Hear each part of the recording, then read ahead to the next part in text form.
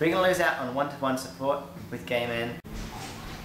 The other thing that's going to go is gay men's health retreats, workshops, you name it. Learning about healthy relationships or safe sex practices that's going to be gay men focused. It's going to go. Healthy Communities supports the LGBT community in many ways. One of those is through social support. I'm very worried about those fragile in our community who won't have this support anymore. I'm angry.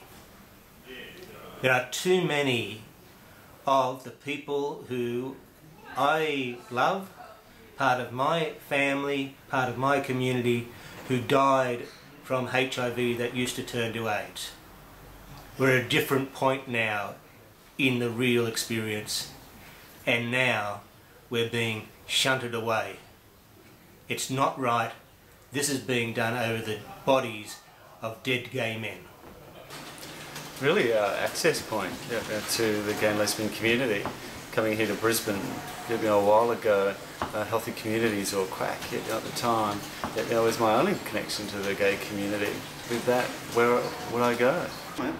We work so hard at Healthy Communities, the health promotion officers, to provide support for gay men's health, and yeah, we're all quite passionate about our work.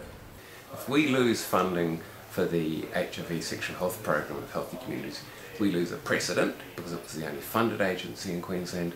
We lose the ability to work with other communities while doing that work. We've always helped the broader LGBT community while doing HIV work because gay men do not live in isolation. They have lesbian friends, they have trans friends. Those people help us all maintain a safe sex culture, and it will be